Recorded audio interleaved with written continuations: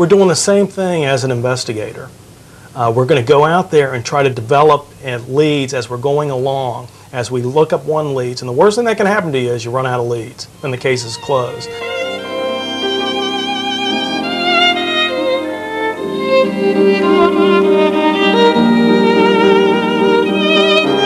What you've developed now is you've got the potential for looking at death certificates.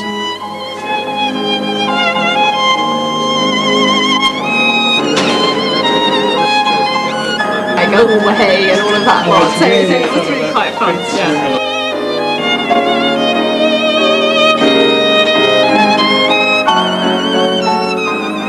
We may still find people that are alive that can talk to us.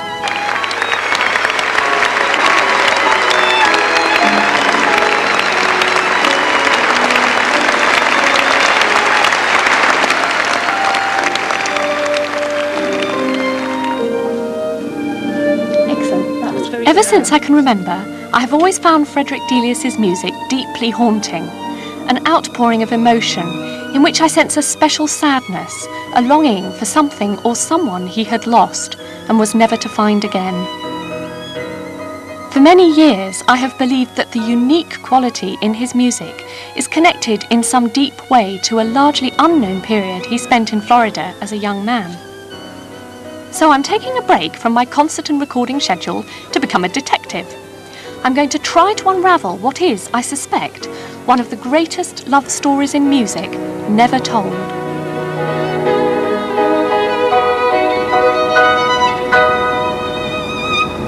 At this moment, I'm very, very excited because this is something that I've wanted to do for approximately 12 years. And now that we're going, it's like I always can't believe that we are going. I think when we actually step off the plane, I will believe it a little bit more. When Delius crossed the Atlantic by boat in 1884 aboard the Cunard liner Gallia, he was just 22. He was taking over an orange plantation in northern Florida in order to escape his overbearing father. Fritz, as he was then known, arrived at Solana Grove on the banks of the St. Johns River in March. He found that his plantation was in an inaccessible swamp, infested with mosquitoes and alligators.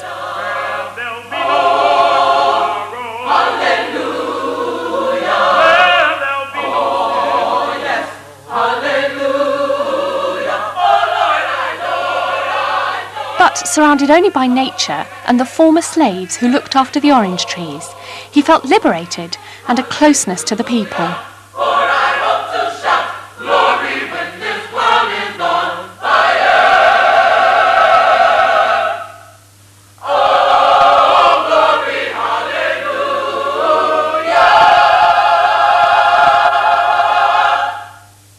Delius scholars dispute what really happened here. Many seem reluctant even to have it discussed.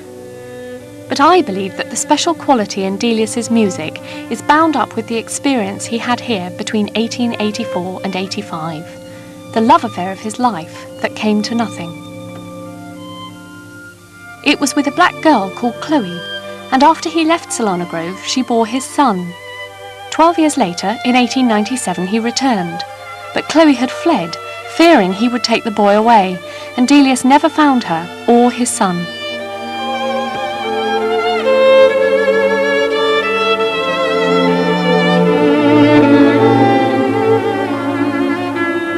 Today, all trace of both the orange trees and the story seems to have been erased from the landscape. The site is tended by the Delius Association of Florida. The March Board meeting of the Delius Festival of Florida will come to order. We welcome everyone. We particularly welcome our visitors from England, Miss Tasmin Little. Madam President, and everybody else, thank you so much, first of all, for inviting me to your meeting. I'm absolutely thrilled to see the good work that you do in promoting a composer that's very special to me. The reason why I'm here is... I was surprised by the reaction of some of the members of the association when I explained to them the purpose of my visit. We have no evidence to substantiate the fact that he even fathered a child or anything about the romance, and I am not sure that this is a subject that would be dear to the hearts of our Delius members. I hope you find evidence. I think it's wonderful. We don't all agree. I first read of the love affair in an article by Percy Grainger, composer and close friend of Delius, written shortly after Delius's death in 1934. When I wrote my graduation thesis on performing Delius, I repeated the story and found myself under fierce attack. So I phoned the late Dr. Eric Fenby, to whom Delius dictated his works in later life, to ask him why Delius returned to Florida. Oh yes, there's no question about it, that he went there. Yes. Yeah, because there was a child. Yes. And he went with the idea of persuading her to come back to Europe with him. Yes. One of Delius's last works dictated to Fenby was the Idyll. It tells of two lovers who part, but years later yearn to meet again. All is over and long gone, but love is not over.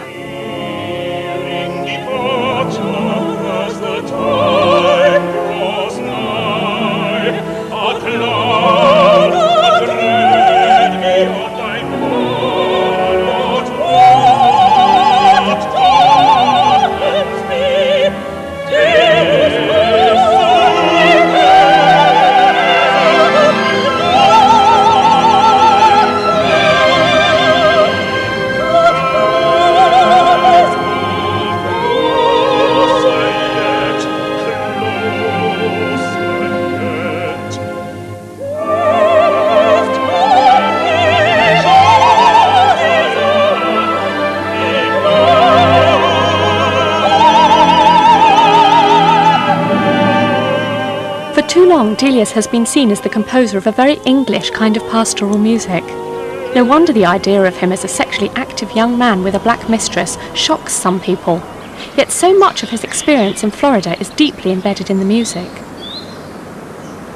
At Delius's house, lovingly removed from Solana Grove to the campus at Jacksonville University, I explained to a local reporter how my interest began while I was a student. I had, by this time, learnt Delius's violin concerto, and it was beginning to dawn on me that there were certain elements in Delius's music, but there was a feeling of nostalgia, a feeling of transience, and this rather indefinable sense of harmony, which set me thinking. I thought, he doesn't sound like an English composer. What's going on here? And the fact remains that this feeling is in the music. There must have been some experience that left him with this. I mean, he wasn't writing music like that before 1897. It was after 1897 that his sort of mature style of writing came into being. So something must have happened at that point in time.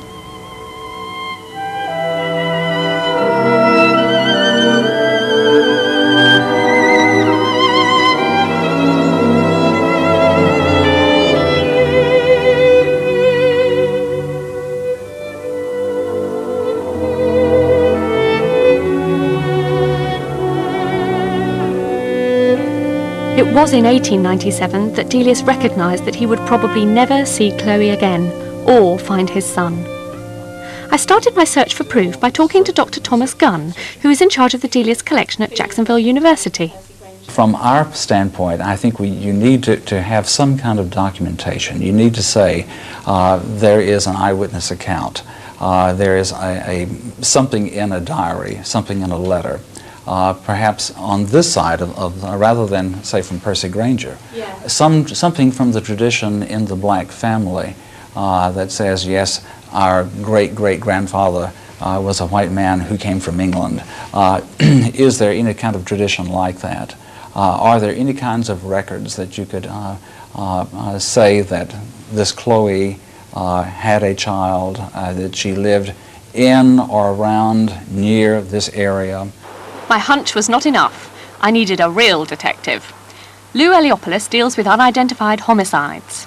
Usually at the medical examiner's office, we search for lost loved ones all the time, trying to find next of kin, but this is kind of looking for the next of kin of the next of kin of the next of kin. So it goes past our usual resources that we would utilize with up-to-date computers. you have a first name that's kind of unusual, that might help us.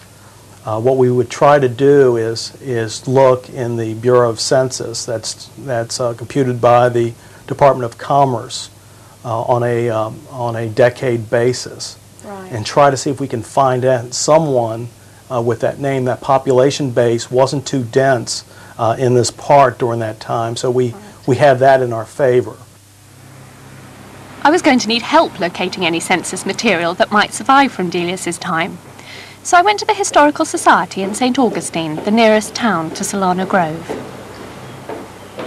But we do have a file on Delius if you'd like to look at it. Charles Tingley is the librarian and very experienced at tracking down lost family histories and tracing family trees.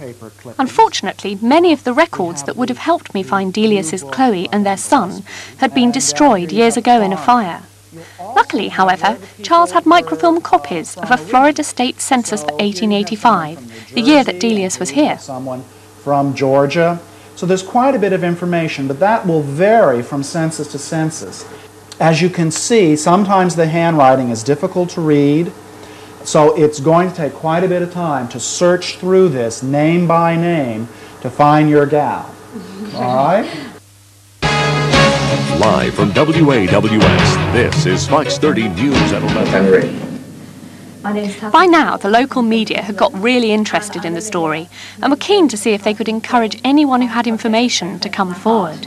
It concerns the story of a classical composer, Frederick Delius, who came here about 100 years ago to Florida. He embraced the culture, the people and the land, and he had an amazing experience here. He was heavily influenced by African American music, and he took this away and made it into his own way of composition.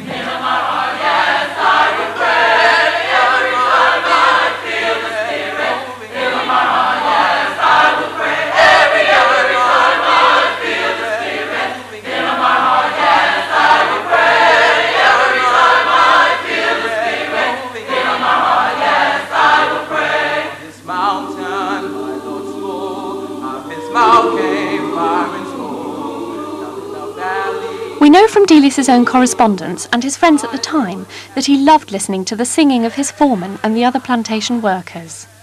I discussed this with jazz musician L'Ingenue Parsons, who has made a special study of pre-blues music and the songs sung in this area in the 1880s. I wish I had my woman. She left me so long ago. She said she had to go to find a life for herself. And I feel so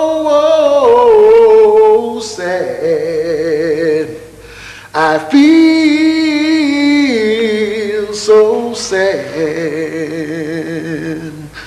But I really want to see her again. Maybe something like that. That's brilliant. That's brilliant. So it's all based very much around one kind of, or one or two basic harmonies. That first harmony you played, the harmony of the primary key, and then the harmony of the fourth above that. Yes, which takes us back to Africa, because in Africa there's not really such a strong harmonic conception. Right. It's much more rhythmic and melodic. So that's why instead of having a lot of different chords, what's important is more the fact that you have this rhythmic consistency. It's really interesting that you keep playing that, because there's many pieces of Delius that have exactly that rhythm. There's a bit in the third violin sonata where it's got this rhythm.